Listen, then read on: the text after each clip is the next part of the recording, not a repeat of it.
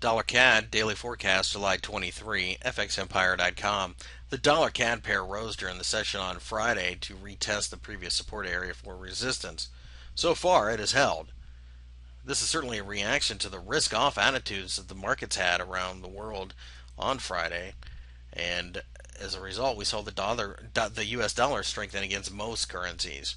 However, there's substantial amounts of headline risk in the oil markets right now, so that could make this pair very volatile.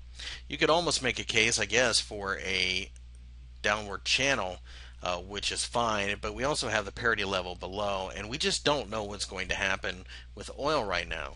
As a result, this is going to be a very difficult pair to trade, and we, quite frankly, are going to stay out of it.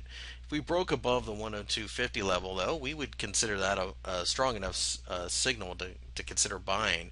As for below, we think parity will act as support yet again, and again, as I stated before, the oil markets will undoubtedly push and pull the Canadian dollar around, and the oil markets will be pushed and pulled by headlines from places like Syria and Iran. And at this point in time, we could see a sudden spike in either direction, quite frankly. So this is going to be a relatively dangerous pair to trade.